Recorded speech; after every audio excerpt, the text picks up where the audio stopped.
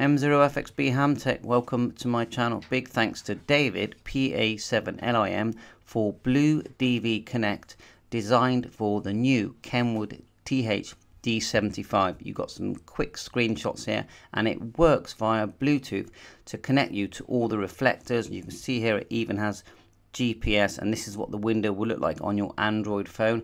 So I'm just going to quickly show you some of the links and put the links in the description, of course.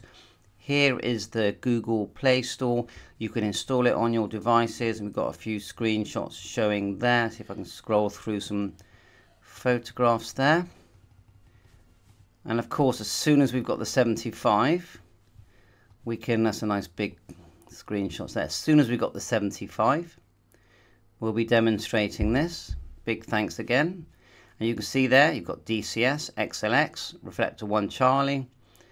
Press and hold to delete. Connect. I'm just seeing this for the first time. I can see Wi-Fi, you know, your telephone or mobile phone screen items there. Favorites. Let's go through. I mean, it just looks good. So you'll be able to just download the app, turn on your D75, connect the Bluetooth, couple of settings, and away you go. So all the links are here. We've got a few more screenshots of the actual D75 here. So number 1, access menu 985, configuration interface, DV gateway, and set Bluetooth for Bluetooth connection with the BlueDV Connect application. Then menu 930, and you literally just type 930 and it will take you straight to this menu. Access menu, Bluetooth, and set to on. Bluetooth icon appears. Then you've got the normal pairing Bluetooth, which I'll make some videos on that. There's your passkey. Paired.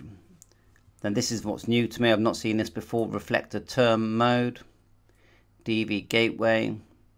So when I've got the radio here, I'll talk you through this step by step. It will not work on the Kenwood D74, and we'll be talking on our favorite reflectors wirelessly without having to carry around a hotspot very soon. All links will be in the description. Big thanks to everyone. Bye for now. 7-3.